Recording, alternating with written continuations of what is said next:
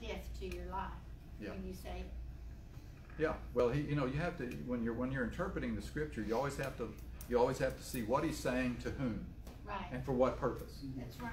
What he said when he was on the earth was to the Jewish people for the reason of bringing them to the end of themselves. Yeah. Because he was there. The change, the transition was him. That's right. And so he had to minister what was going to bring about the process that he wanted to bring about. And so thankful for those that are this morning that may be watching us. I see, hi Mary. Happy Resurrection Day to y'all in the Show Me State up in Missouri. We're going to show you this morning. No, I'm just kidding.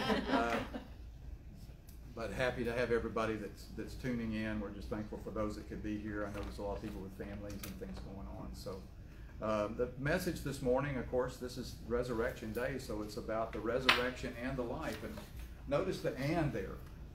It's not just about, the resurrection is a wonderful truth. But without the life that it brings, then the purpose becomes unfulfilled in God's heart, in the heart of His Son, in the Holy Spirit. The Trinity, the purpose of the Trinity, which we've looked at many times in Ephesians, it's the will of the Father, the work of the Son, and the witness of the Holy Spirit is all designed to bring life due to Jesus' death, burial, and resurrection. So without the life, the resurrection can't fulfill the design purpose of God, the Godhead. He wants us to have the life that's associated with the resurrection, and that's what you're talking about this morning.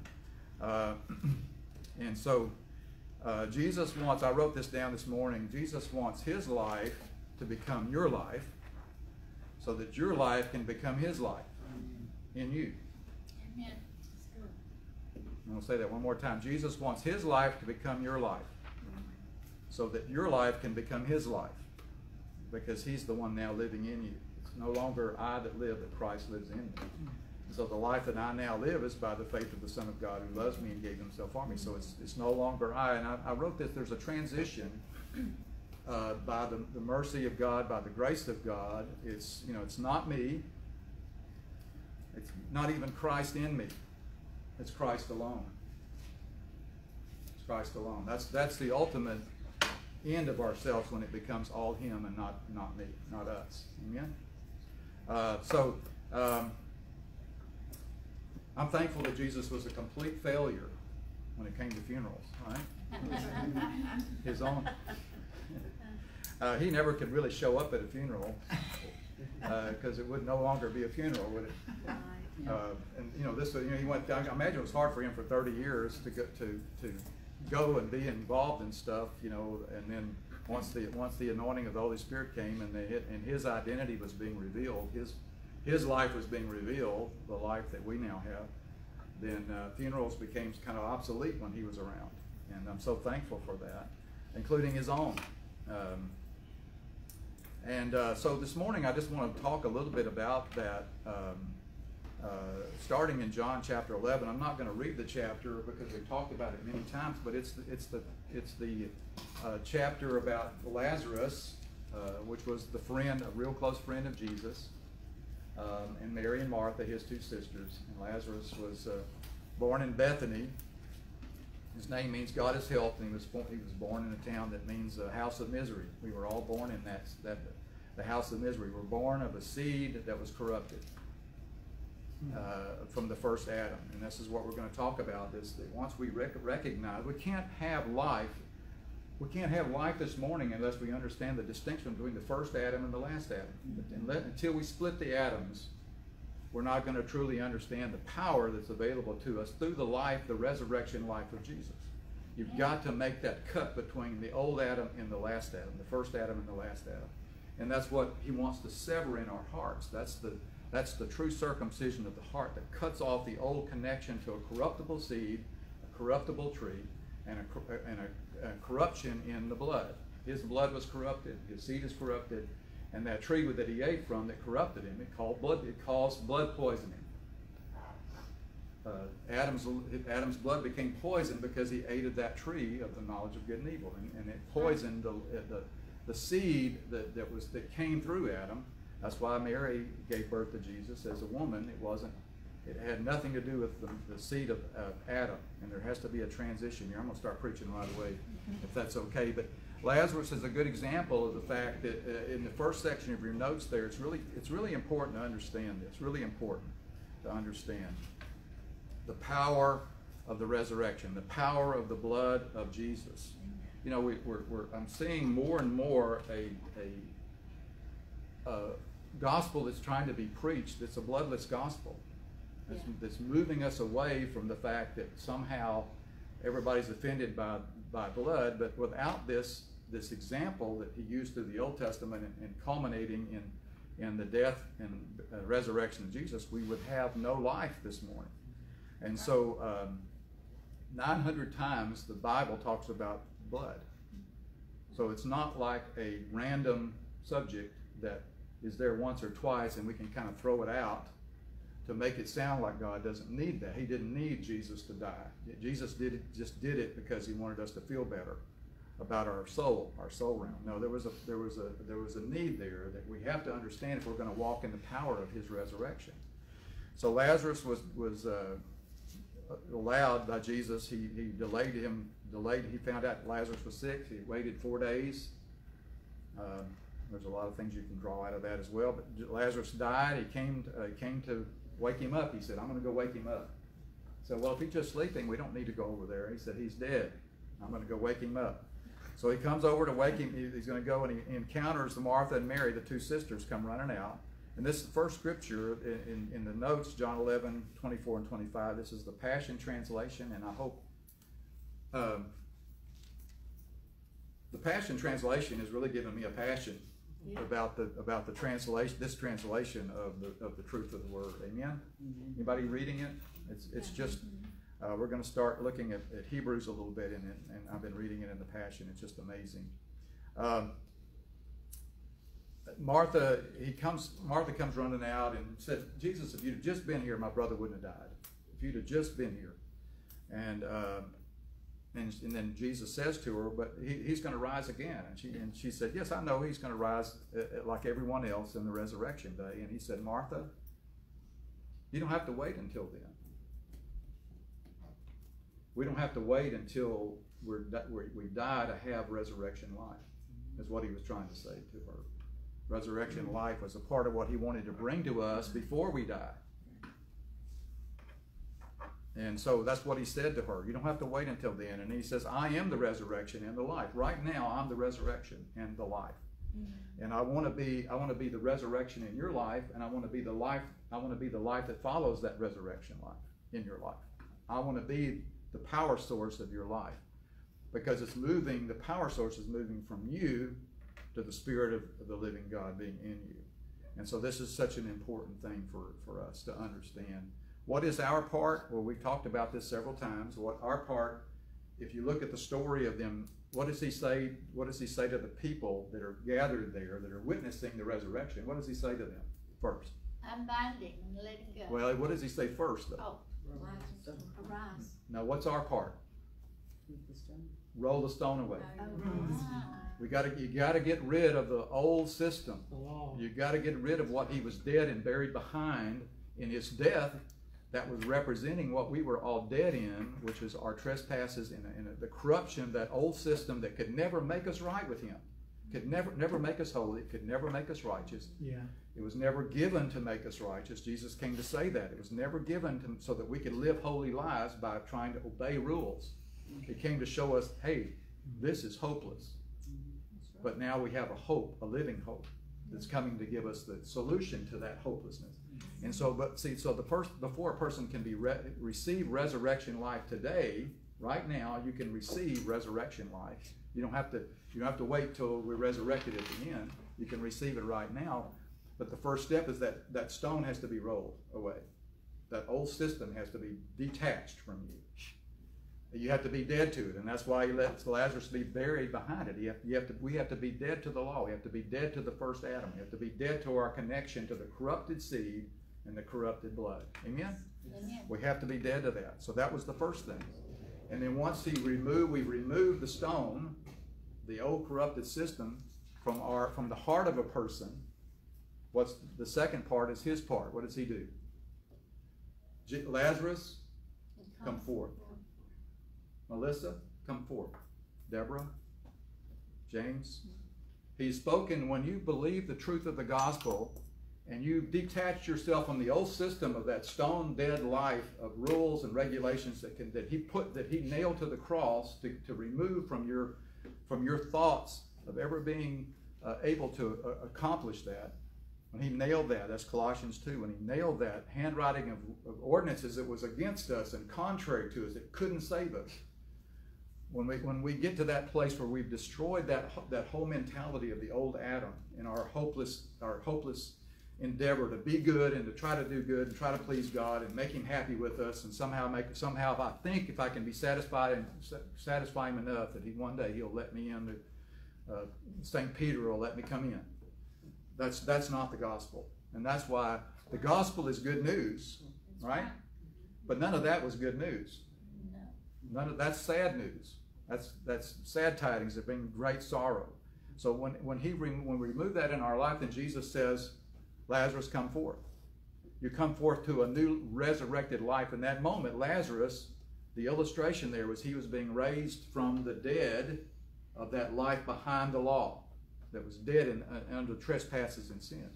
And he was receiving a life, a resurrection life in that moment. That's why he says, you don't have to wait until then. You don't have to wait until the last day, the resurrection at the end of the time. The resurrection doesn't mean much if it doesn't help us live a resurrection life now, does it? What's the point? That we celebrate it. The whole world this morning is celebrating the resurrection, but they're not living the resurrection life. They're still being taught to live behind the stones. Still dead. Nobody's rolled a stone away. So they're still living behind a stone and living a life that's dead, hoping for a resurrection someday in the great by and by. Amen? Mm-hmm. I know I'm preaching to the choir mostly this morning, but that's okay. That's okay. There may be somebody that's not part of the choir that's listening in. Hi, Kim, and I see several there. So then what's the last part? What is the last part after we're resurrected? Then there's another part that we play in the expression of resurrection life. Ephesians chapter 4. Ephesians chapter 4, verse 29. And Susan, you said it just a minute ago. Then loose him and let him go. Loose him. Yeah. He came. Lazarus came bound, so he came out from behind the life of the death behind the stone. He was resurrected on the inside, but he was bound on the outside. His mind was still bound. So what did he tell the people to do? Loose him from the grave clothes. That's what I feel like my ministry, I just felt a draw to that since I started this years ago, 13, 14 years ago, was to loose people from the what they were bound in with religion, to loose those grave clothes. They're resurrected. They need to be free from the old life, from that old system. They need to be free from it. And so he says, let no corrupt word proceed out of your mouth, but what is good for necessary edification. Edification is necessary this morning. Amen. I came here this morning because I needed to be edified. I need to be built up in what I know the truth to be of the gospel. I need somebody to tell me when I may not be believing it 100%. I need to be somebody to tell me the truth because I may be believing a lie. And I don't want to live in a lie. I'm going to live in the truth. You gave a good example of that this morning. So that's the two parts. His part is the resurrection part. We've got to deliver people from the life, from roll away the stone, and then once they're resurrected, remind them that their life is now detached from the old Adam. This morning, I saw a thing from Spurgeon, and it said, the same gospel that saves sinners feeds saints. The same gospel that saves sinners feeds saints. It's the truth. Yeah, the truth is what makes us free. That's right. And the truth is what keeps us free. That's right. So when we're proceeding, when we let corrupt words proceed out of our mouths, and what we're telling a person is God is accepting them based upon how they're living, how well they're doing, what they're accomplishing in their own strength. That's called religion. Jesus didn't come to give us religion. He came to remove religion. Jesus came to remove religion. People need to hear that this morning because they think religion is something that saves people. And that all it does is keeps them in bondage, because religion started at the tree of knowledge. Man was never intended to eat that from that tree. The tree of life was there, and now we get to eat from Jesus, his life. So that's the part. Jesus is a resurrection, but we have those two parts. We've got it to give somebody the truth of the gospel. We have to get them to become dead to the old system. We have to roll the stone away from their life. They can't even see it unless we do that. And that's what Jesus was trying to do on the earth, was he was trying to remove any hope of self-righteousness or self-justification. The Sermon on the Mount was not to hold us to a standard. He was showing us a standard we couldn't hold up to. I see, I couldn't say that again if I tried, but y'all got it, right? You got it. Yeah. You got it. So that's no matter what we could have tried to do, and that's what he came to show us. And what he did is, instead of sending cold stones down that mountain that he was on, he came down himself and says, I've got this. I'm going to do for you what you cannot do for yourself. Amen. And that's the gospel. He did for us what we could not do for ourselves. Couldn't even come close. Now, Romans chapter 5, verse 18, this is the Passion Translation. In other words, just as condemnation came upon all people through one transgression, so through one righteous act of Jesus' sacrifice, the perfect righteousness that makes us right with God and leads us to a what? Victorious life. Anybody want a victorious life this morning? Amen. This is what leads us there.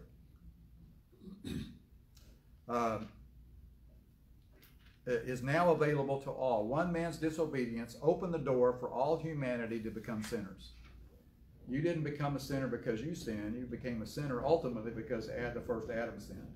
And you were born of his seed and his blood. His blood was corrupted. His seed line was corrupted. But we have a new seed line and I want to make this distinction as we go along here.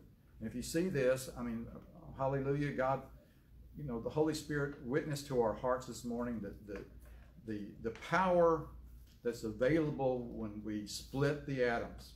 I mean, the world is a good example. When the atoms were split, when the hydrogen atom was split, the hydrogen bomb was made. Look at the power that was unleashed. That's nothing compared to what this is. When you unleash the power, when you split that old atom off and you become a part of the new atom, the power that's available in that is beyond our understanding, but the Holy Spirit's trying to give it to us. He's trying to give us as we learn about our new creation in Christ. One man's disobedience opened the door for all humanity to become sinners. So also one man's obedience. God's not interested in how obedient we are. He's interested as whether we're accepting Christ's obedience in our place, because the more we do that, the more obedient we're going to become. Because we're not trying to impress God anymore. We're trying to walk in what he's given us as a gift. Amen. Everybody see that? Yes. We're not saying, oh, you can do whatever you want. You want to change it, so yes, in a way, you get to do what you want. Because as he changes your heart and circumcises the old Adam out of your life, then you'll become the expression of the last Adam, which is Jesus. And your obedience will become a fruit in your life rather than a struggle. Anybody struggle with obedience in the past? Yeah. Thinking that was what God was interested in? You're up and then you're at the bottom. You're an M&M. You're mean or miserable. That's right. You're going to be one of those two, and that's the root of bitterness that we're going to talk about here in a minute, that corrupts life under grace, under the new Adam, the last Adam. So what does this process accomplish? It's to separate us from every part of Adam's death and bring us into every part of Jesus' life, his resurrection life. It's to separate us once and for all. You are dead to the law through the body of Christ. You're dead to it. That's what Lazarus was representing. You're dead to it. When that stone is rolled away and he brings us forth, we're dead to that old system. And that's why we have to get the mentality of the old system out. That's why the grave clothes had to be removed. He was as free as he was ever going to be when he came out of that grave. But he didn't know it until somebody told him. the freedom we have in Christ. Amen? Amen. This is, Jesus is a life-giving spirit. Amen. Amen. He's not a living soul, not a living being that gave natural life. He wants to give you supernatural life. It's a supernatural seed. And if your life is, if you're not living in a powerful joy, then it's only because we don't comprehend the power of the resurrection and the power of the blood. I mean, some people say, "Oh, well, that's okay. I'm kind of satisfied where I am." Well, I don't think we really are. Otherwise, I mean, we've been watching March Madness a little bit, the basketball games. They can come up to the last second, and one guy throws a long half-court shot, makes it, and they win. But even so, even if they win, Tuesday week, they're going to be starting all over again. A week from Tuesday, they'll celebrate the trophy for a week, and then they're all back on the same level again. See, we don't have to go back to living trying to gain a victory because we already have it. Amen. And all of us have a perfect victory. We are, and there's no madness to it. No March Madness. The madness is when you lose, but in the last second by somebody throwing a half-court shot in. That's madness, right? We have gladness of heart this morning because we're already perfectly victorious in Christ. We have a victory that we didn't have to win. That's right. Said it's finished. It's finished. So we have an ability to live in that perfect performance He had, so that we're not seeking an identity in our performance. We're seeking our identity in His performance. And that's called inheritance, based upon identity. Yes. Amen. Smell it out. Spell it out. You want me to spell it out? The fragrance of Christ. It's the fragrance of Christ. He wants us to be the fragrance of Christ. You are the fragrance of Christ. Amen. That's what Paul said you were. Amen? You're the fragrance of Christ. Hallelujah. Now, but that's if we don't understand the blood, the corrupted system of the blood in the seed, we won't understand the power of the resurrection life. Colossians chapter 3, verse 1. In the third section of your notes there, Christ's resurrection is your resurrection too. Your crucifixion with Christ has what? Severed the tie to this life in first Adam. You are completely, the enemy hates for you to know that. He hates for you to know that. Because if you don't know that and you're not walking in it, then he can cause torment in your life. He can torment your soul if you don't understand this. And I don't want to live. See, he died and put the law nailed the law to the cross to remove us from the tormentors. I lived under those tormentors. And they're relentless and they will never let up on you until you know you're free. And if you go back to believing wrong, then the tormentors start coming back in because you're saying, okay, yeah, I'm gonna suffer for something that I've been freed from and given liberty from. So, and that's the way the enemy works. But he has been, you are, look at this, severed. Christ severed it. And now your true life. Everybody say true life. This is talking about our true life, our resurrected life of a new seed and a new blood. Amen? Is hidden away in God in Christ. But guess what? The Holy Spirit is revealing what's been hidden away in Christ. He's revealing that truth to our mind that's already happened here. You have a pure heart this morning. Amen. But in your mind, you may not think, well, I don't know if I'm that pure or not. Well, that's the enemy trying to confuse your mind with the truth of what you have. You're as holy this morning as you're ever going to be. You're as righteous this morning as you're ever going to be. In your mind, if you don't know that, so you'll believe a lie. And the lie will cause you to produce unholiness. See, the lie is what causes us not to live in line with the truth. Amen? Amen. Amen. Do you have something? Rhonda looks like she has something to say this morning. It's like, yeah, but I want to listen. We have a lot of silent witnesses in here, but I know it's some things that are churning that we want to share that. We want to share that with everybody. Okay. And as Christ himself is seen for who he really is. Are we seeing Christ for who he really is? Yes. then what is that supposed to translate to? Look at the next part of this. Who you really are, not who you're trying to become. Who you really are will also be revealed. As you see him for who he really is when you're going to begin to understand who you really are. Because you're the same as him. You're one spirit with him. You're connected by one incorruptible seed and his blood. For you are now, look at this. For you are now, everybody say now. Now. One with him in his glory. His glory has been given to you. We are sharing his glory, his goodness.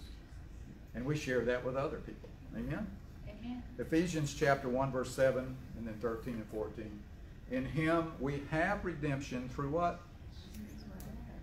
Through his blood. The forgiveness. Do you know, let me see if this is the right place to say this. We have redemption through his blood, the forgiveness of sins according to the riches of his grace. It's not according to your deserving it. It's according to the riches of his grace that was given to us.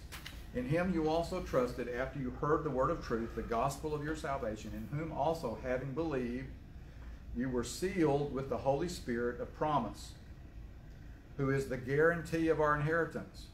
So what kind of guarantee is this? Is it a written guarantee? Yes, in a way, but what is it more than? It's more than a written guarantee. It's a living guarantee. Because the guarantor is actually living in us to guarantee it. Amen. So we have a living guarantee living in us this morning. Amen? And those two verses, I'm not going to go to them, but both of them are saying that in Hebrews 10:15, it's about the Holy Spirit witnessing to us about the truth of the gospel. He's witnessing to us that God's not remembering he's not holding your sins against you because they were nailed to the. He's saying that you're righteous now because of what Jesus said. He's saying you're holy because of what Jesus. He's witnessing that to us. And then when you look at the other scripture in Romans 8, verse 16, he's saying that the Holy Spirit's witnessing in us. That we're sons, that we're family, that we're in his family. And therefore we have the inheritance, everything that Christ Jesus is and everything that he has is ours. And Tina, everything that he's not, we're not. Amen. Amen. Just read that in the Passion Translation. Romans 8 is just amazing. But I want you to see that. He's a living guarantee in your life this morning. The Holy Spirit's not. And Jesus said when he comes, he's going to abide with you until you mess up. Is that what it says? No. Wouldn't last long. Yeah, exactly. Right. He'd be in it, and that's what I used to think that. Yes. When you what we call people told me this and made arguments. I'm getting ahead of myself, but they would say stuff about, well, you got to have you gave us a conscience, so we're supposed to live by our conscience. No, conscience came from the tree of knowledge. Yes. Right. You know that a psychopath starts out in that. That's the way a psychopath starts out their life. Is trying to clear their conscience, and what they end up doing when they mess up is they can't cleanse their own conscience, so they sear it. And they keep doing that until they have no feeling at all about what they're doing. Yeah. So they can do treacherous, horrible things and have no feeling about it. And yet they started off trying to cleanse their conscience. So what kind of life is there in that? But if you understand that Jesus cleansed your conscience once and all by becoming a living sacrifice for you, so you can be removed from the condemnation that comes in that causes you to have to sear your conscience. You don't have to sear it anymore because he cleaned it. He cleaned it all up for you. See, that's resurrection life. Don't let people try to tell you that you're making a mistake when you're not living by your conscience. If you live out of that, you're doomed to go into a root of bitterness. Where I'm getting ahead of myself here. Okay, let's go on. So that's a living guarantee. Hebrews 12:15 says, "Watch." I want you to see this with your own eyes. Hebrews. We're going to spend quite a bit of time in Hebrews coming up here shortly. I believe with all my heart that Paul wrote this in Hebrew to the Hebrews because they were living in a dual type of a life which most of the church is living in today. So Hebrews is very relevant to the end time church. And that's why I think we can get so much in chapter 12, verse 15 in the Passion Translation. It says, watch. You know, I need everybody in this room to understand, for me, what's in this verse. Watch over each other to make sure that no one misses the revelation of God's grace. Amen. It doesn't say watch over each other to make sure that you don't, that you're not, you know, getting into sin or you're not doing it. I mean, we do try to help our brothers and sisters, you know, to not believe a lie and go away by, you know, getting into a situation where they become self-deceived and self-conscious and you know. But this is what we need to do: watch over each other and make sure that no one lives with a root of bitterness that sprouts within them, which will only cause trouble and poison the hearts of many.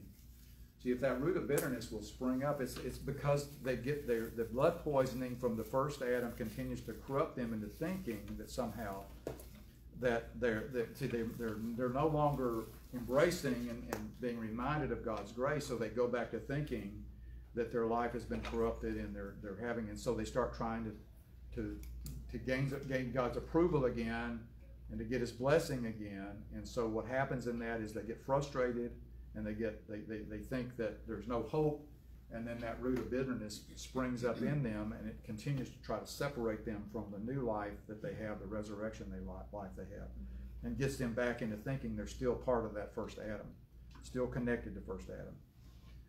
Acts chapter 6, the verse in Deuteronomy 29 verse 18 is exactly describes what I just said about that verse in Hebrews. That chapter 29 is right after 28. That's kind of common. It comes 29 usually comes after 28.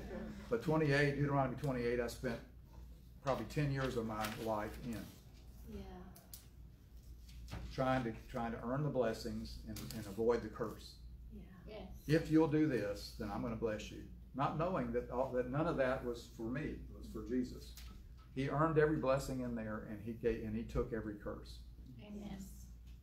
And so it's funny that in Deuteronomy 29 he follows up with this same thought that's been being illustrated by Paul here in Hebrews 12 about that bitterness that will come when you start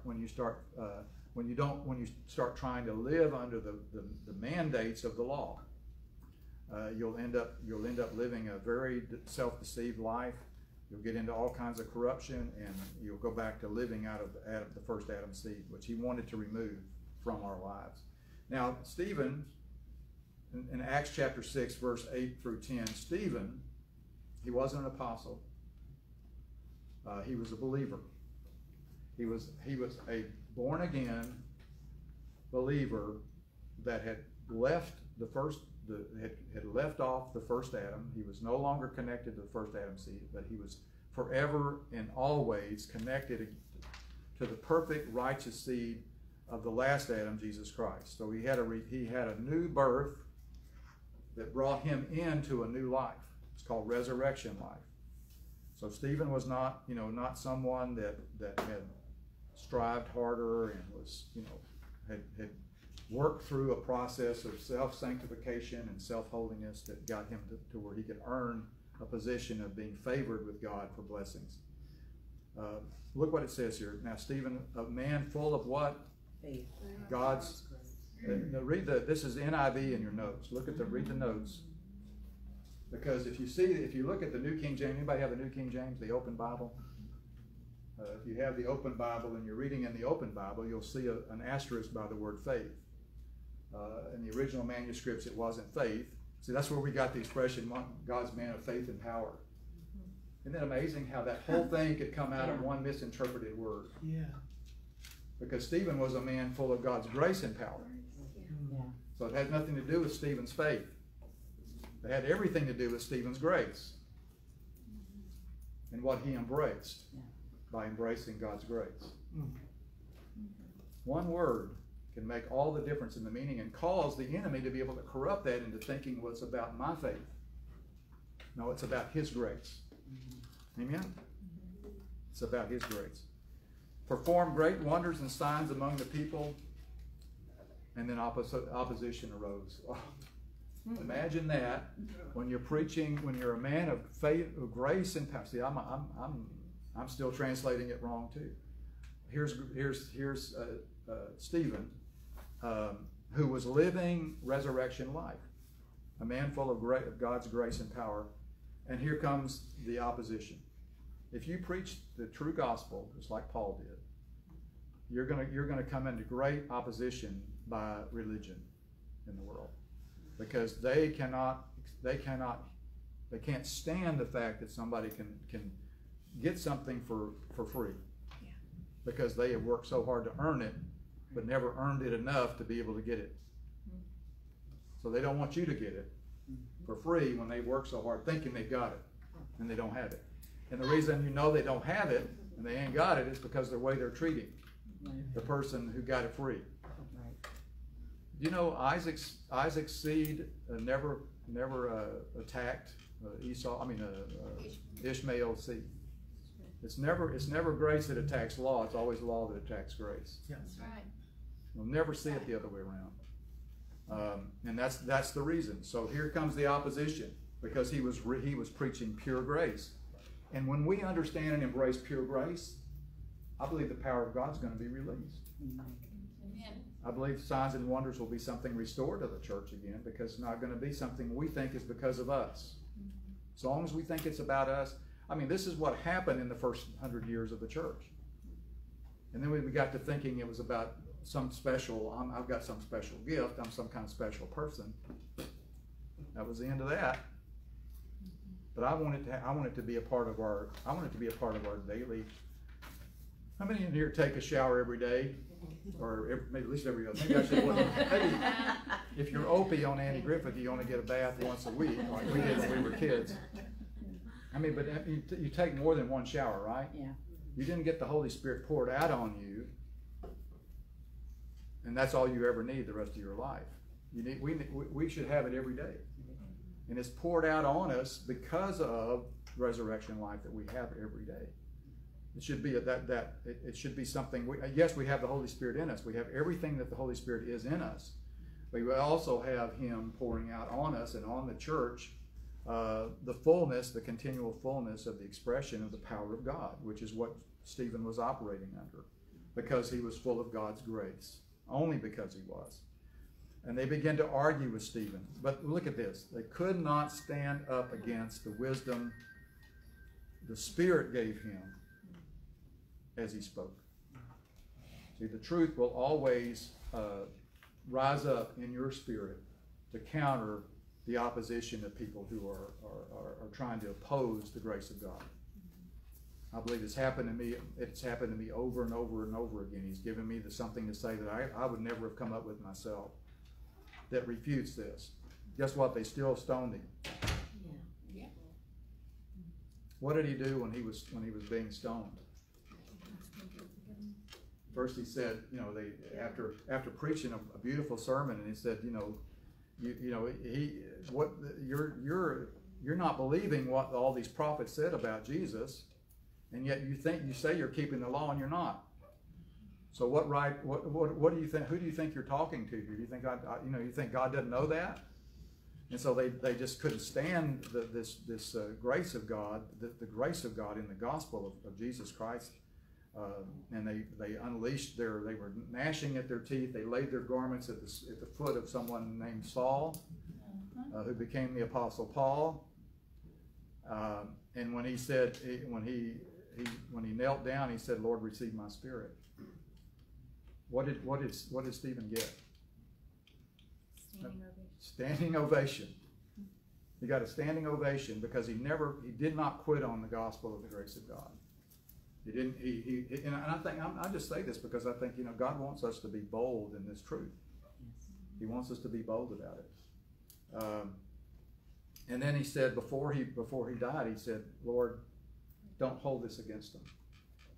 Don't hold this against them." He experienced the justice of God. And I was going to use a story. I've heard somebody else mention this story, but it was about a man it was in a country where they had a death penalty system in place. And this young man was killed by another young man. And he was in court.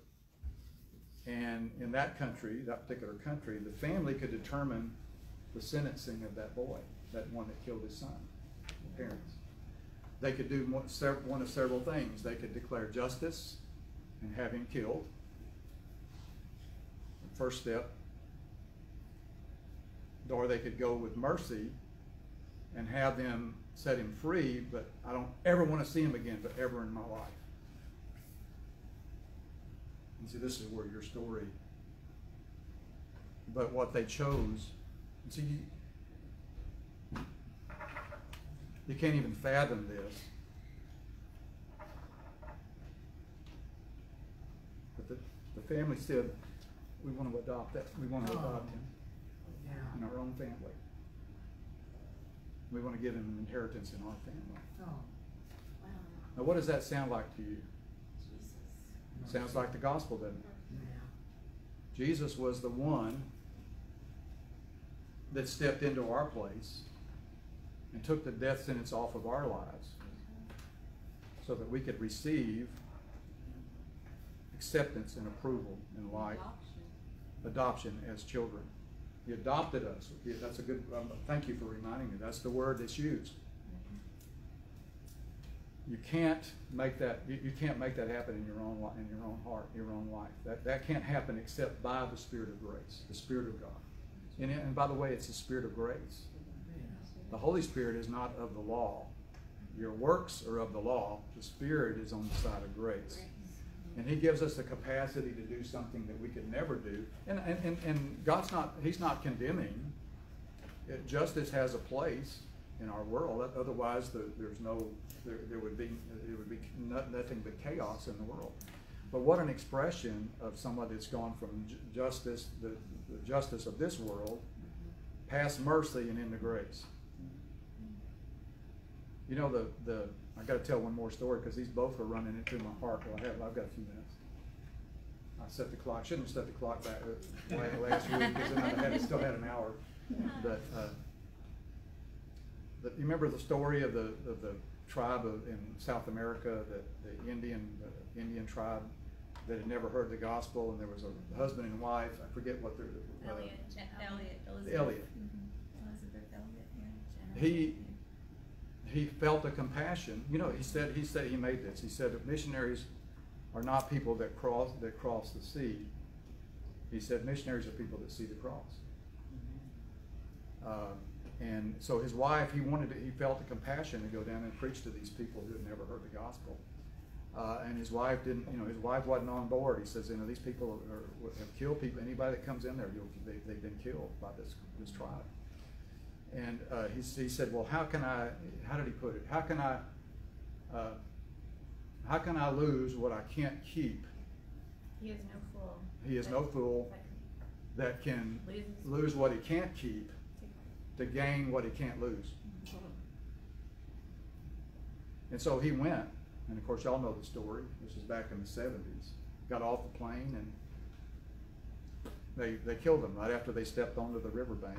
This one guy that was kind of the one in charge of the tribe came in and actually pierced that man's, and his wife wrote him a letter and said, I'm pregnant with his son.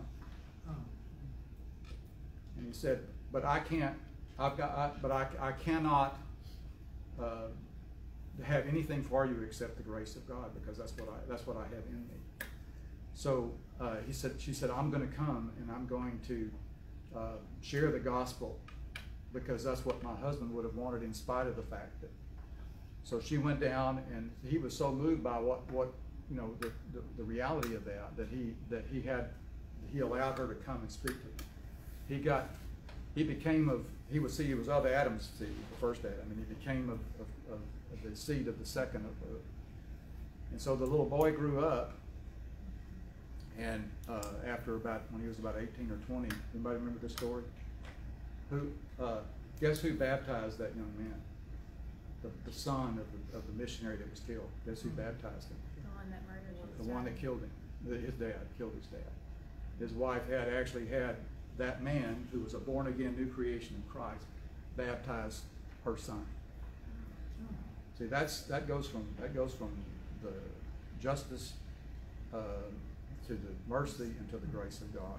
And that's the power of the gospel. We cannot do that in and of ourselves. But look at the resurrection power that's unleashed when those kind of things can happen. And I think so look at Ephesians chapter 1, verse 18. I pray that the light of God will illuminate the eyes of your imagination, flooding you with light until you experience, everybody say experience, the full revelation of the hope of his calling. That is, the wealth of God's glorious inheritance that he finds in us, his holy ones. I pray that you will continually say, everybody say experience. Experience the immeasurable greatness of God's power made available to you. Look at that word, to you, through faith. Faith is a conviction of the truth concerning Jesus and the gospel. This is the mighty power that was released when God raised Christ from the dead and exalted him to the place of highest honor and supreme authority in heaven, in the heavenly realm. Ephesians 2:6 Passion Translation says, he raised us up with Christ, the exalted one. Because see, his resurrection is your resurrection too. He raised us up with Christ, and the exalted one, and we ascended. Did you know you ascended when he ascended? Mm-hmm. Your ascension, when he ascended, when you believe the gospel, you ascended with him. We ascended with him into the glorious perfection and authority, everybody say authority, of the heavenly realm. You have a glorious perfection and an authority in the heavenly realm, for we are now co-seated as one with Christ. And I put the verse in there, Susan's verse. Another way of saying that is, as he is, So are we. when we get to heaven, right? In this world. As he is, so are we in this world. And see, by the grace of God, see, when you sever that connection to the first Adam, and you gain the connection to the last Adam, and when Jesus was stuck with the spear, speaking of someone killed with a spear, who was our substitute, what came out of his side? Blood and water. It was the blood and the water. Now I want you to see, I've never seen this truly the way I saw it looking at this week. But that blood was incorruptible blood. It wasn't the blood of bulls and goats. He couldn't use the blood of men to make the sacrifice before Christ came, because the blood of men was what? It was corrupted. It was defiled. It was poisoned. It experienced blood poisoning. So it wouldn't have been a sacrifice, even a temporary sacrifice. So what did he use? The innocent blood of a lamb to illustrate what was coming. But I want you to see the distinction. See, Jesus didn't spill blood that was like the lamb's blood. He spilled his blood, which was not like any blood that ever existed before. And that physical blood, where did he go with it? To the heavenly temple, which Moses was instructed to do a pattern of that heavenly temple. But he said to what's her name? Mary Magdalene, don't touch me, because I'm taking my physical blood. See, that physical blood, we underestimate what that really was.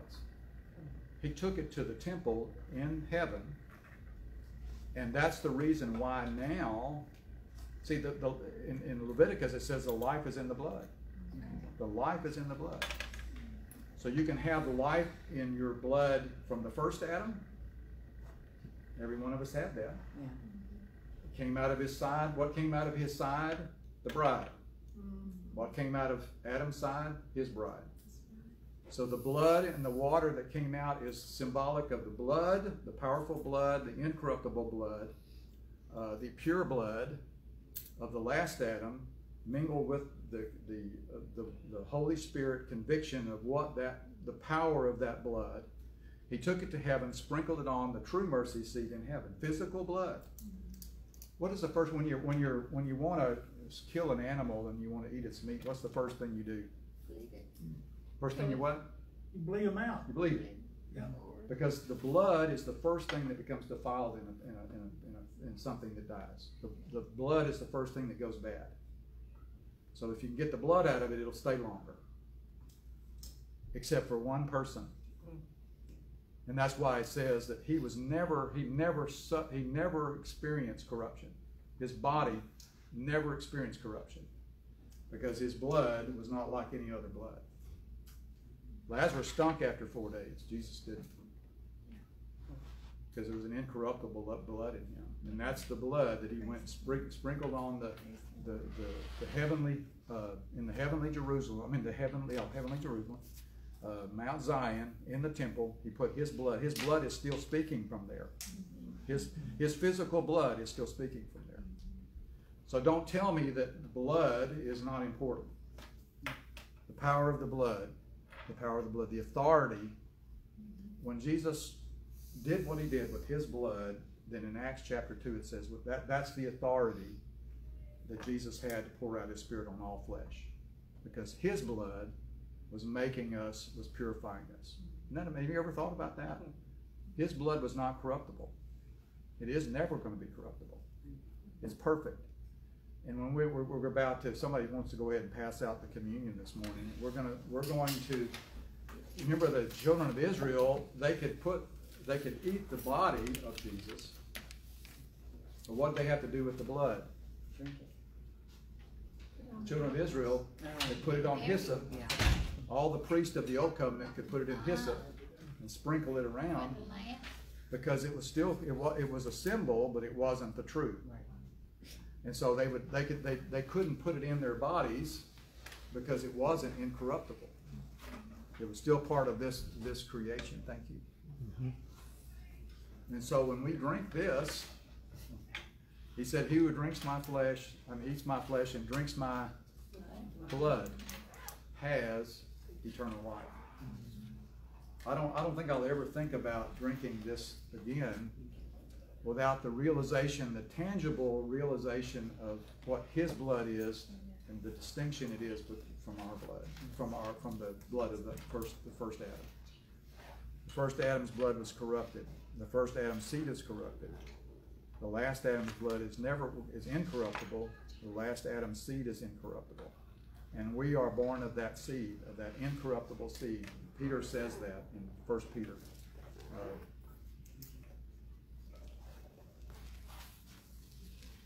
In fact, I'll use that for...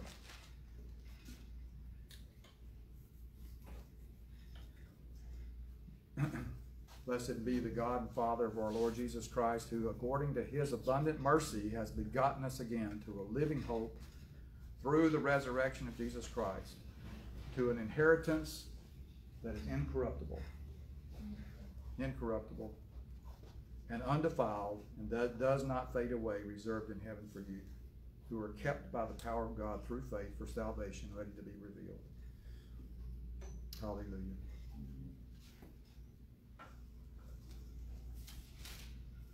So Lord, we just thank you this morning for the power of your resurrection.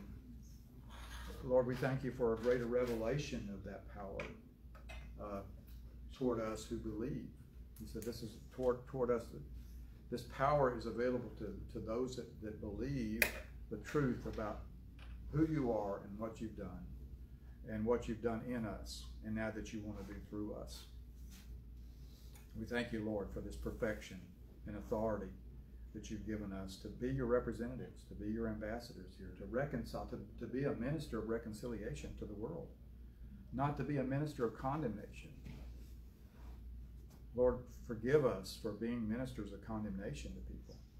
Thank you for turning our hearts to the obedience of faith, to obedience toward what we understand the conviction of truth to be, so that we can minister reconciliation to people, that you were in God, you were in Christ reconciling the world to yourself, not imputing their trespasses to them. Amen. And you've given to us that same ministry. God is not holding anyone's sins against them. There's only one unpardonable sin, and that's unbelief in the gospel. If you refuse it, but no other sins are on God's mind. Jesus' redemptive work is on his mind. On your behalf, he wants to fully receive you, fully accept you, not based upon you, but based upon the Lamb, based upon the gift that you bring. When they brought the lamb to the priest in the Old Testament, they didn't look at the person, they looked at the lamb. Amen. The lamb had to be unblemished. Yes. The person couldn't be unblemished, or why would they be bringing the lamb? So Lord, we're thankful that we could, in our life, we could bring the Lamb of God that took away the sin of the world. He took away our sin. And we thank you for your body that was given up and broken for us, that our bodies could be restored and that we could have supernatural life. We don't want a natural life in the seed of the first Adam. We want a supernatural life in the last Adam, Jesus Christ. We want supernatural life in our bodies, and we want to receive the supernatural life of your blood. And we thank you for your body in Jesus' name. And as we eat it, we're eating your body or your life, no crumbs left on the table, into our lives in Jesus' name. Lord, your blood is in heaven this morning because you were raised from the dead. You were resurrected by the power of the Holy Spirit. And you took your blood into heaven so that the Holy Spirit could be poured out on all flesh. You qualified us. Lord, we thank you for your blood. And as we partake of this, then we're remembering the power of your blood, the power of your life, the power of your resurrection. And Lord, we don't sprinkle it on our doorpost anymore. We actually get to ingest it because we are now the temple of the Holy Spirit. You've made us your temple. So we're drinking your blood. The veil that was torn, Jesus' torn flesh, is the veil through which that this blood is coming directly to us from heaven. Your blood is symbolized by this grape juice. And we ingest this into our bodies, knowing that it's your blood that we're drinking this morning. In Jesus' name. Amen. Amen.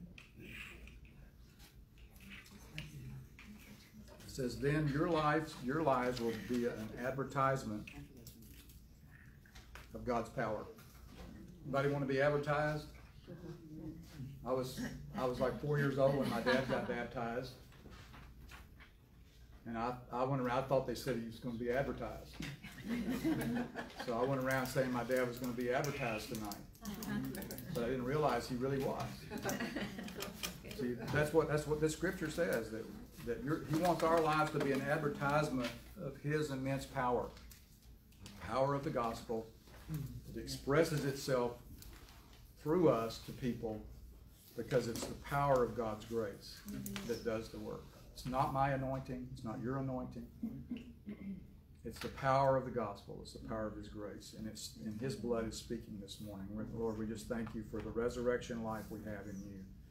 We thank you that it brings us through the veil and the separation of the justice that we've known and the mercy we've known. We thank you that it's a throne of grace that we come to boldly, parousia, boldly, that we might obtain mercy. See, that's the first one, and then find grace. Thank you, Lord, for bringing us the revelation of that power. Thank you, Lord. In Jesus' name. Amen. Amen. God bless y'all. We'll see you. If you want to read ahead a little bit, read some in Hebrews. Happy Easter, Marianne in California, Atlanta, North Carolina, in Tennessee.